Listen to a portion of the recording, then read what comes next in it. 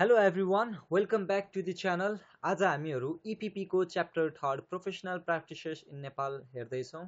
यसमा public sector, private sector र general job description of fresh graduates in both public and private sector. Public sector के हो, त्यसपछि private sector प्र्याक्टिसहरू के कस्तो छ, के हो त्यो कुराहरू र अब हामीहरू निस्किएपछि हाम्रो जनरल जब डिस्क्रिप्सन पब्लिक सेक्टरमा र प्राइभेट सेक्टरमा के कस्तो हुन्छ भन्ने कुराहरू चाहिँ हामीले यसमा डिस्कस गर्छौँ। सो सुरु गरौँ। हामीले सुरु गर्दाखेरि सुरुमा पब्लिक सेक्टर भनेको के हो त नि भन्ने कुराबाट सुरु गरौँ। पब्लिक सेक्टर भनेको any organisation that are run with the budget sanction by the government.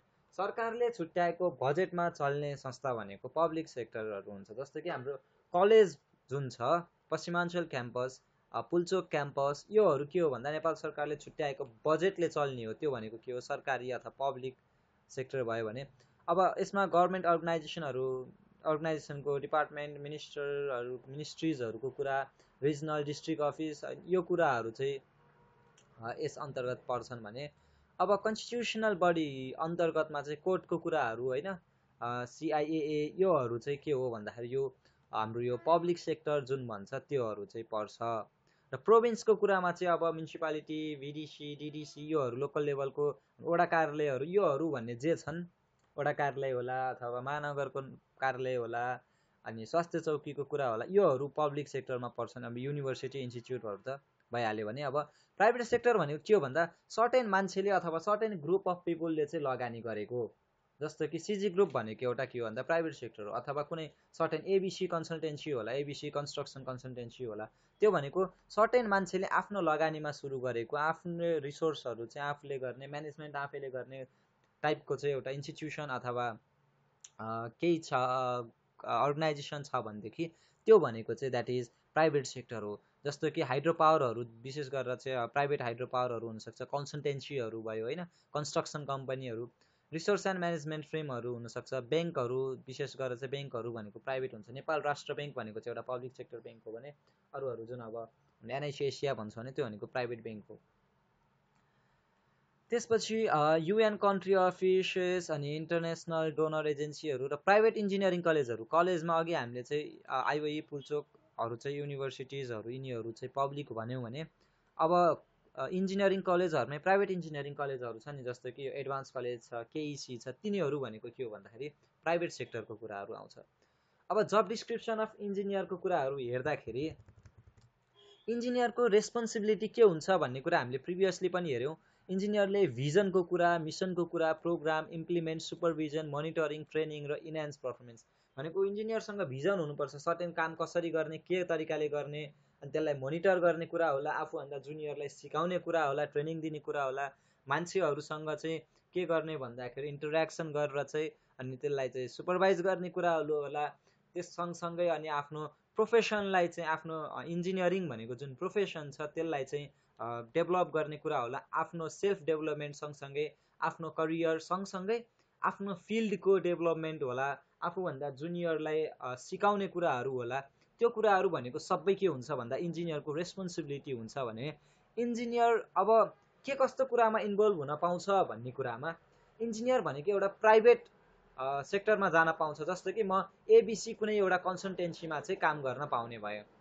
अर्को भनेको पब्लिक सेक्टरमा जान पाउँछु म भनेको पब्लिक भनेको अब लोकसेवा आयोग लडेर सरकारी इन्जिनियर भएर बसेँ भनेदेखि त्यो भनेको पब्लिक सेक्टरको कुरा आउने भयो भने अर्को भनेको फ्री कन्सल्टेन्ट भनेको चाहिँ मैले आफैले चाहिँ केही सुरु गर्न पाउने भयो। जस्तो कि कुनै एउटा कम्पनी अन्डरमा गएर काम गर्न पाउने भयो एउटा, त्यो भनेको चाहिँ प्राइभेट सेक्टरको कुरा भयो। नेपाल सरकार अन्तर्गतको जुन लोकसेवा आयोगको सरकारी इन्जिनियर भएर काम गर्न पाएँ मैले, त्यो भनेको पब्लिक सेक्टर भयो भने आफैले एउटा कन्सल्टेन्सी खोलेर आफै चाहिँ फ्री कन्सल्टेन्ट भएर बस्न पनि मैले पाउँछु। त्यो तिनटै कुरा चाहिँ हाम्रो इन्जिनियरिङलाई दिएको छ।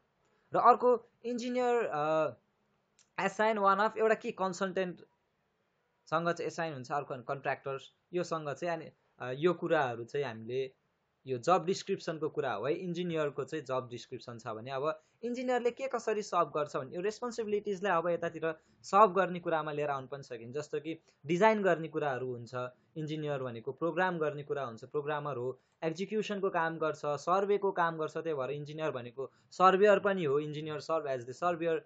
त्यसपछि अब सुपरभिजन मोनिटरिङको कुरा गर्छ, एडमिनिस्ट्रेटिभ काम पनि गर्छ इन्जिनियरले। जस्तो कि इन्जिनियर भनेको चाहिँ के हुन्छ भन्दा सर्टेन कन्सल्टेन्सीको हेड भएर बस्न पनि सक्ने भयो, so engineer work as the administrative. त्यसपछि रिसर्चर हो, एनालाइजर हो, टिचर पनि हुन सक्ने भयो इन्जिनियर। हाम्रै कलेजहरूमा कति इन्जिनियरहरू टिचर हुन्छन्, ट्रेनिङहरू गराउन सक्ने भयो। त्यो कुराहरू भएर के हुन्छ भन्दाखेरि यो एकाडेमिक कुराहरू एकाडेमिसियन भन्छ। त्यसपछि preliminary survey, feasibility, pre feasibility, detail design, estimate, यो कामहरू चाहिँ के हो भन्दा इन्जिनियरले गर्ने कामहरू हुन्। सो इन्जिनियर भनेको चाहिँ अब मैले प्रिभियस भिडियोजहरूमा पनि भनेको छु, engineer are the jack of all and king of non भन्छ। हेर्दा यहीँ हेर्दा पनि इन्जिनियर डिजाइनर हुन सक्ने भयो, प्रोग्रामर, एक्जिक्युसनको कामहरू, surveyor, supervisor, administration, researcher, academician, preliminary survey, pre feasibility, feasibility, detail design, estimate, यो सबै कुराहरू चाहिँ इन्जिनियरले नै सर्भ गर्न सक्छ। कतिपय कन्डिसनमा चाहिँ एउटै इन्जिनियरले पनि यहाँ भएको मल्टिपल टास्कहरू चाहिँ सर्भ गरिराखेको हुन्छ। सो इन्जिनियरिङ जब चाहिँ के छ भन्दाखेरि एकदमै चाहिँ फिजिएको छ के। एउटा कुरामा मात्रै फोकस भन्दा पनि इन्जिनियरहरू चाहिँ मेनली चाहिँ के गर्नुपर्छ भन्दाखेरि एउटा वाइड रेन्ज अफ थिङ्किङ राख्ने खालको, अनि त्यसपछि अप टु डेट हुने खालको चाहिँ इन्जिनियरहरू चाहिँ हुन जरुरत हुन्छ। सो अब नेक्स्ट टपिकमा चाहिँ पब्लिक सर्भिस कमिसनमा चाहिँ के कस्तो हुन्छ भन्दाखेरि विशेष गरेर इन्जिनियरहरू third class engineer, second class engineer भन्ने हुन्छ। त्यसमा चाहिँ अब के कसरी काम चाहिँ बाँडेको छ त नि भन्दा थर्ड क्लास इन्जिनियरमा चाहिँ preliminary survey, pre feasibility, feasibility, detail design, estimate, यो कामहरू पर्छ। त्यसपछि एक्जिक्युसन अफ प्रोजेक्ट वर्कको कुरा पर्छ र रिपोर्टिङको कामहरू जस्तो कि प्री एक्टिभिटिजहरू होला, interim प्रोसेसहरू, monitoring, evaluation, post implementation report, यो रिपोर्टहरू बनाउने कामहरू थर्ड क्लास इन्जिनियरको चाहिँ जब डिस्क्रिप्सन अन्तर्गत पर्छ भने। अर्को भनेको जब एसाइन बाई आफ्नो सुपरभाइजरहरूले, इमिडिएट बोसहरूले चाहिँ एसाइन गरेको जबहरू चाहिँ के हुन्छ थर्ड क्लास इन्जिनियरमा पर्छ भने। अर्को भनेको चाहिँ टु फेसिलिटेट डोनर एजेन्सी होला, जब स्पेसिफिक फर इन्जिनियर, यो कुराहरू चाहिँ थर्ड क्लास इन्जिनियरमा पर्छ भने। Fourth class engineer second class engineer भनेको चाहिँ थर्ड क्लास इन्जिनियर भन्दा अलिकति के हुन्छ भन्दा पोस्ट माथिल्लो पोस्ट हुन्छ। अब सेकेन्ड क्लास इन्जिनियरले के गर्छ भन्दाखेरि गएर फिल्डमा गर्ने कामलाई चाहिँ विशेष गरेर सुपरभाइज गर्ने कामहरू अनि प्लानिङ गर्ने कामहरू गर्छ के। थर्ड क्लासले चाहिँ एक्जिक्युसनको कामहरू गर्यो हैन, कामहरू मेनली प्रोजेक्ट वर्कहरूलाई, अनि रिपोर्टिङ गरेर बुझाउने कामहरू गर्यो भने यसले बुझाउने रिपोर्ट भनेको सेकेन्ड क्लास इन्जिनियरहरूलाई बुझाउने काम गर्छ। यसले गरेको कामलाई चाहिँ थर्ड क्लास इन्जिनियरले गरेको कामलाई चाहिँ सेकेन्ड क्लास इन्जिनियरले चाहिँ के गर्छ भन्दा मोनिटर गर्छ, इभ्यालुएसन गर्छ, सुपरभाइज गर्ने काम पनि गर्छन्। सो सेकेन्ड क्लास इन्जिनियरको जब डिस्क्रिप्सन के हुन्छ त नि, काम के हुन्छ त नि भन्दाखेरि एउटा भनेको प्लानिङ हुन्छ, प्रोग्रामिङ हुन्छ र एक्जिक्युसन अफ वर्क, सँगसँगै research on technology, case various skill upgrade, अनि monitoring and evaluation, supervision of project, administrative work र फाइनेन्सियल प्लानिङ एन्ड एडमिनिस्ट्रेसन, यो कुराहरू भनेको चाहिँ सेकेन्ड क्लास इन्जिनियरको चाहिँ के हो भन्दा जब डिस्क्रिप्सनको कुराहरू हामीले गऱ्यौँ भने। अब अर्को एउटा लास्ट टपिक के थियो भन्दाखेरि general job description of fresh graduate भन्ने थियो। जनरल के हुन्छ त नि फ्रेस ग्रेजुएट भनेको, अब पढेर भ्याएपछि चाहिँ जब डिस्क्रिप्सन चाहिँ कस्तो हुन्छ त नि, के हुन्छ त नि भन्दाखेरि विशेष गरेर हामीले पढेर भ्याएपछि इन्जिनियरिङ गरेर सकेपछि अब सिभिलहरूको, जियोमेट्रिक्सको विशेष गरेर गर्ने काममा के आउँछ भन्दाखेरि प्रिलिमिनरी र डिटेल सर्वेको कुराहरू, इस्टिमेसनको कुराहरू चाहिँ हामीले गर्छौँ हो। मोनिटर गर्ने र इभ्यालुएट गर्ने, जस्तो कि अब सर्टेन कन्ट्र्याक्टरलाई चाहिँ के गरियो भन्दाखेरि काम असाइन गरिएछ भनेदेखि त्यो कन्ट्र्याक्टरले गरेको काम चाहिँ क्वालिटी वर्क छ कि छैन, टाइममा छ कि छैन भन्ने कुराहरू हामीले मोनिटरिङ गर्ने कामहरू पनि हाम्रो हुन्छ हो।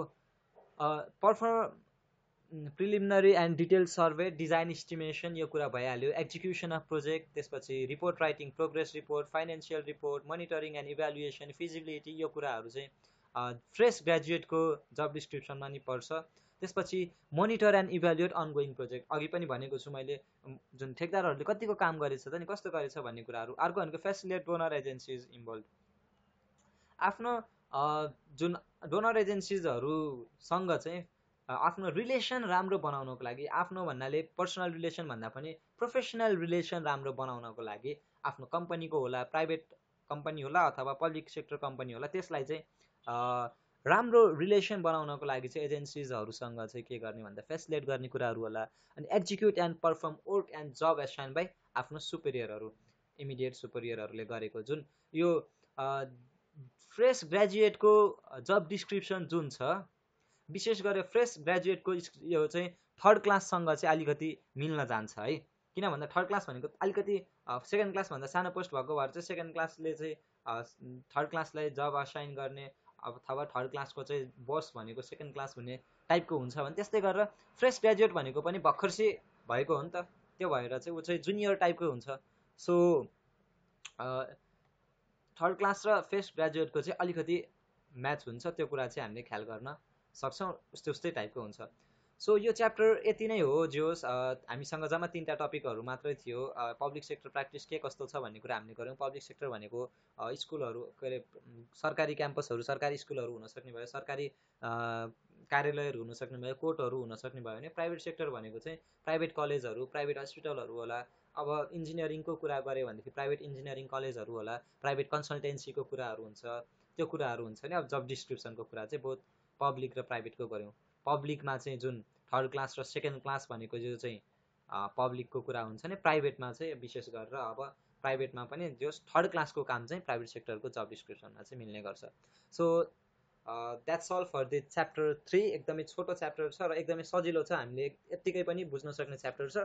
Thanks for watching the video. भिडियोलाई लाइक गरौँ, कमेन्ट गरौँ, सेयर गरौँ, अनि डिस्क्रिप्सनमा च्यानलको लिङ्क छ। यो नोटहरू चाहियो भने पनि डिस्क्रिप्सनमा छ, प्लेलिस्टमा सबै हाम्रो 7वटै च्याप्टरको भिडियोहरू छ। So enjoy watching, enjoy reading.